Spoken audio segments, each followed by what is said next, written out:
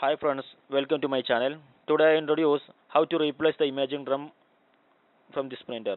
First one, raise this door.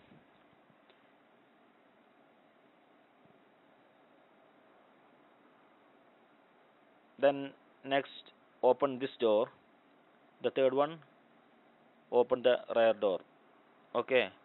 Then unlock this switch, right side and left side. Then remove the old imaging drum.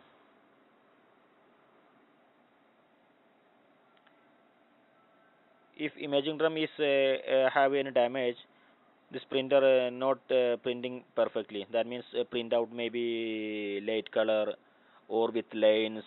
Any some problem coming with printout. See, this is damage. This waste powder have there. See. Okay, now I open the new imaging drum.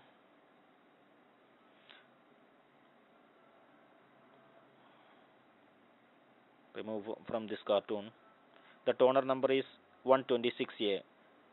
Serial number is CE314A.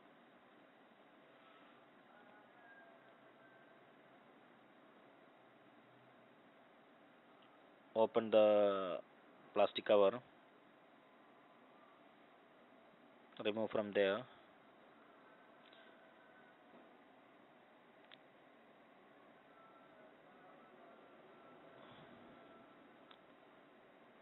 See, this is toner number 126A and CE314A.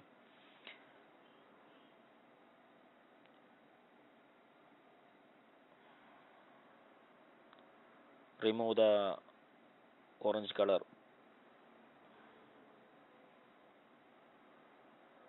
This is just for safety for rolls. Okay.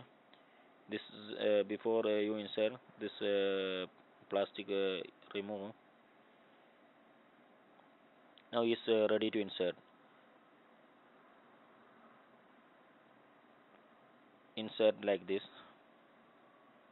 The chip is on right side. Then lock both sides.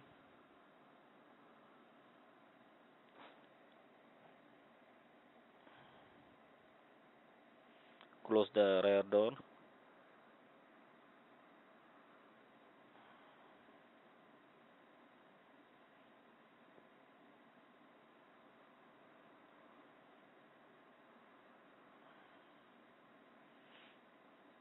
Now I show you how to check the imaging drum is full or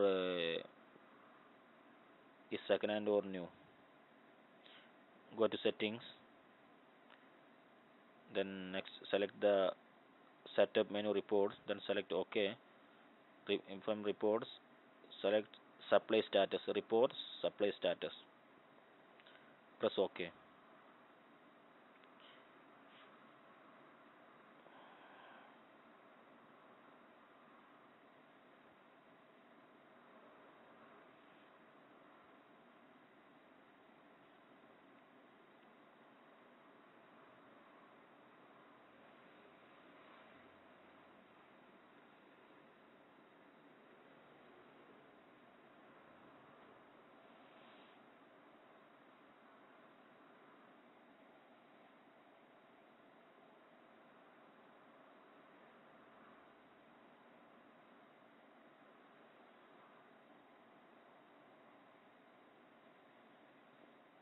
See, from this report we'll get the